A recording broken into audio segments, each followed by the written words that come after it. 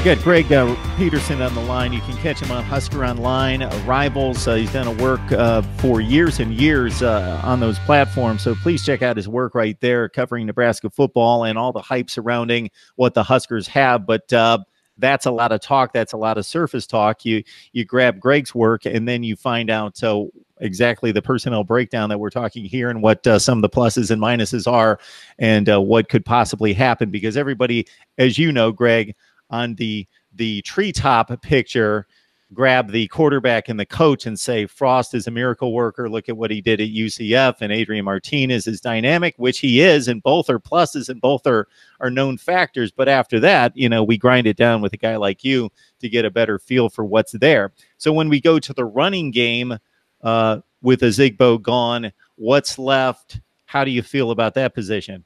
Well, everybody knows the trouble that Maurice Washington's trying to work through here with the court system in California. And, he's definitely going to be the front runner as long as he gets cleared to play. And, who knows what happens with suspensions down the road or what have you. But they have a couple of doozies coming in. Dedrick Mills, coming in from junior college, was a former Georgia Tech running back, and was their premier running back as a true freshman at Georgia Tech. And he finally cleared through his grades, and he's here on campus now. And this guy's the real deal. He's going to be a little combination of Ozigbo with his power, and then he can run. He can run. He's not a burner, but not many guys are going to catch him when he gets in the open field.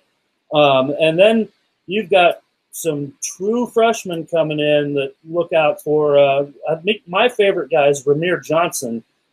He's out of Bergen Catholic out in New Jersey. And if you put his tape on, your jaw will drop. I mean, this guy is track speed, and he just watch his film. Do yourself a favor and watch his film. You won't believe it. So, I'm looking forward to having him coming in and seeing what he looks like here in fall camp. There's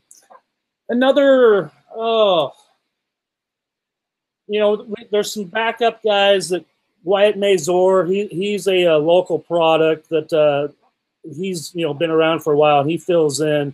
He's a good guy to to pick up some carries when guys are nursing some injuries and stuff like that. And we'll see. We've got Jalen Bradley that everybody's been wanting to see. He's a local product out of Bellevue West up in Omaha. And we're hoping that he has a really big fall, and maybe he can see the field too. So there's going to be plenty of depth in that running back position.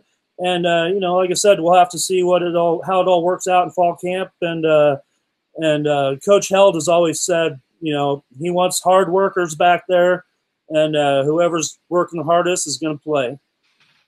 So that Kentucky defense that we watched in the SEC last year that churned out a number of NFL players and high NFL draft selections was ripped up by Dedrick Mills for 169 yards and a touchdown, as he was the bowl game MVP in the Tax Slayer Bowl a few years ago in one of his last performances for Georgia Tech against Kentucky in a win. Now he finds himself at Nebraska.